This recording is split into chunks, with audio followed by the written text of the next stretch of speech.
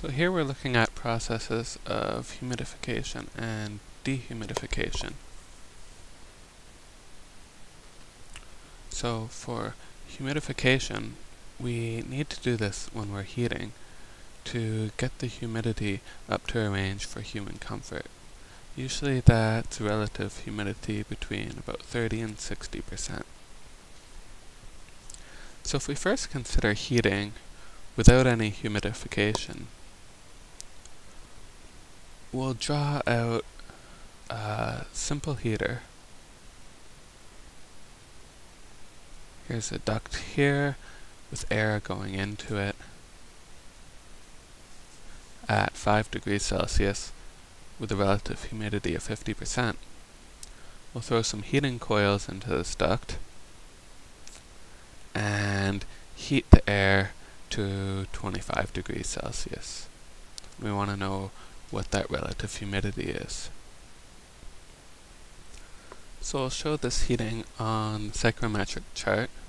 We'll draw on a line for 5 degrees Celsius and the 50% relative humidity at our starting point. So our starting point's at the intersection of these two lines. And simple heating is a horizontal line. So I'll draw this in green. We'll go along this line for simple heating, and we go to 25 degrees Celsius. So we'll draw a vertical line at the 25 degrees Celsius. That intersection is our outlet point.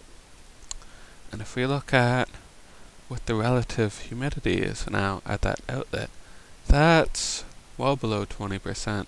That's maybe about 23% relative humidity.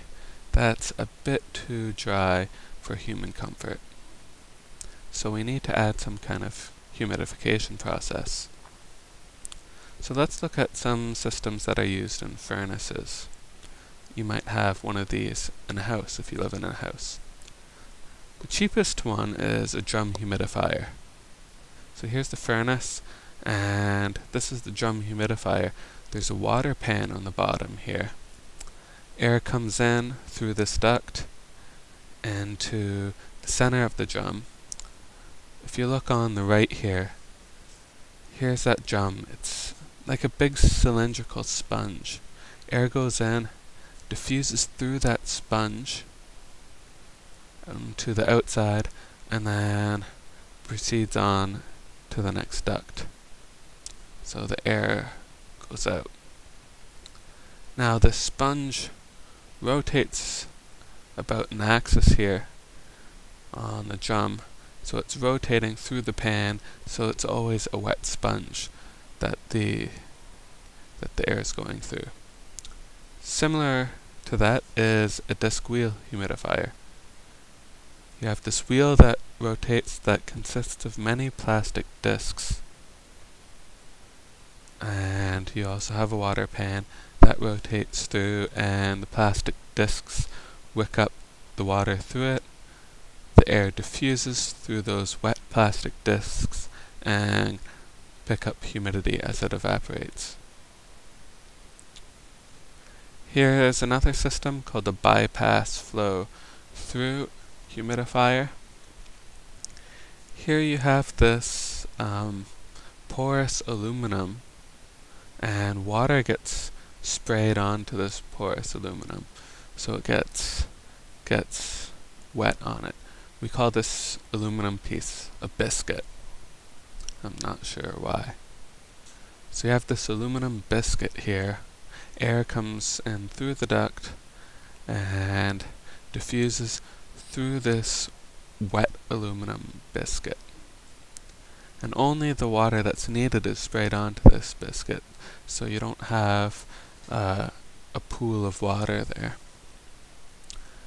Here's a similar technology. This is used in an air handler system. It's called a spray humidifier. Air gets in and misted.